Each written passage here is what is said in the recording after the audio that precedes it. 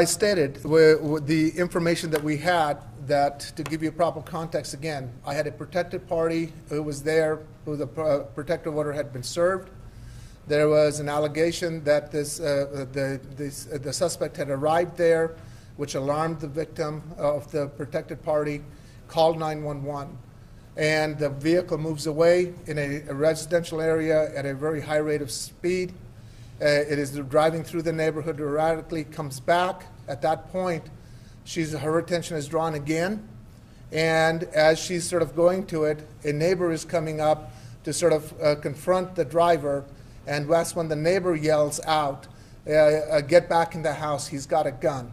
That further alarms. As we did the interview for the victim, she said, "I was concerned when I heard the gun that he was coming for me, that he had brought the gun to harm me." So she gets back on 911 call again. Simultaneously, because of the driving, there's dispatch calls that are going out. Now, given the gun, she's calling out. Sergeant Ricks and Lopez are responding, and as they respond, and the dispatch is sending folks in, people are trying to figure out, is it an erratic driver, and then the escalation with the gun. As the officers respond back, the officers indicate that as they respond, they hear gunfire actually occurred. They had not heard that. Then there's a pause and a second round of gunfire that occurs.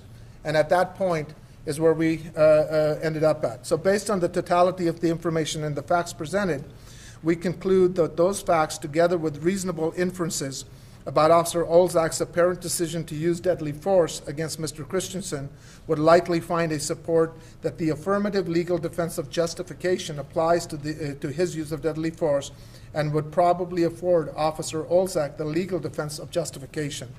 Because we believe a jury would likely find that the facts and reasonable inferences satisfy the elements of the affirmative legal defense of justification and afford Officer Olzak a legal defense to criminal charge, we decline to file criminal charges against Officer Olzak for his use of deadly force in this matter. For similar reasons, based on the same facts as outlined above, we conclude that those facts, together with reasonable inferences about Officer Askerland's apparent decision to use deadly force against Mr. Christensen, would likely support a finding of finding that the affirmative defense of justification applies to his use of deadly force, and would probably afford Officer Askerland the legal defense of justification.